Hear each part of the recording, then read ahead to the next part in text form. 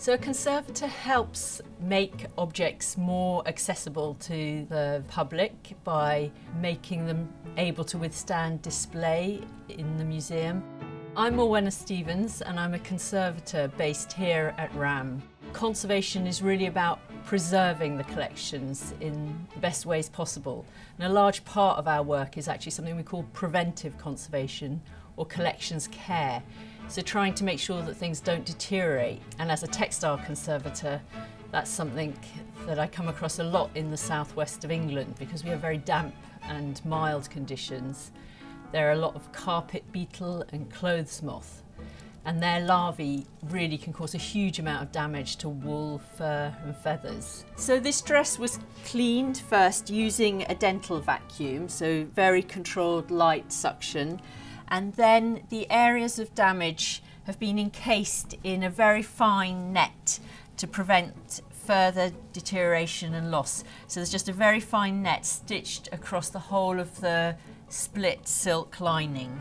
And then the cuffs were rather grey and grubby looking, and so they've been wet cleaned, and that released kind of yellow and grey soiling. And then where some of the border was detached, that's been restitched back into place using a very fine curved beading needle and a very fine thread.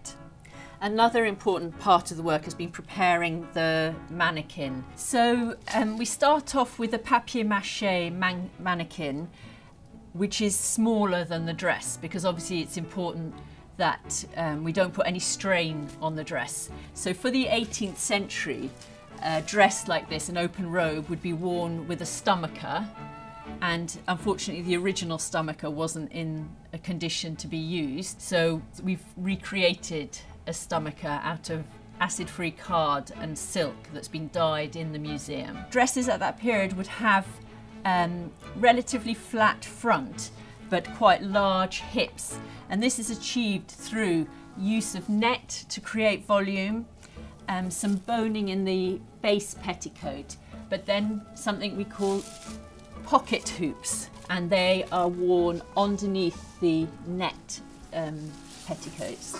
We then put a top petticoat of silk over all the other underlayers. And similarly, the sleeve supports are covered in silk to make sure that they slide into the garment without catching. More complex costumes like this very fine, high status, inexpensive costume, what I'm aware of is all the different people who have contributed to it. So there's obviously the designer designing the silk fabric, there's the weavers weaving that fabric, the dyers. So on this dress, for instance, all the trimmings really match the colours in the fabric. And so that involves a lot of people with a lot of skills coming together to produce everything that makes up the garment. Occasionally some damage will occur when things are on loan.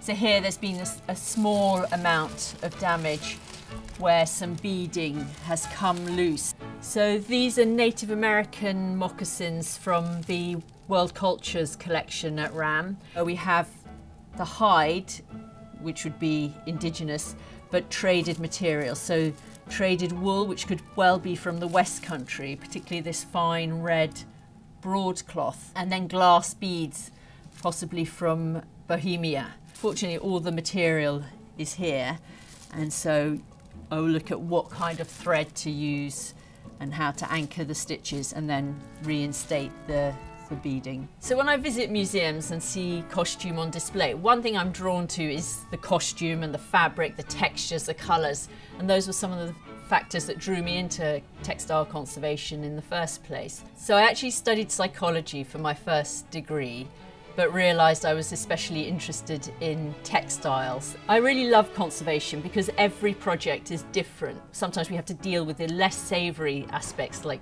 sweat, deterioration and so on, but at the same time you really sense that these were used by people who lived generations ago, and that's very exciting to be able to bring us closer to the stories that the costumes and objects can tell.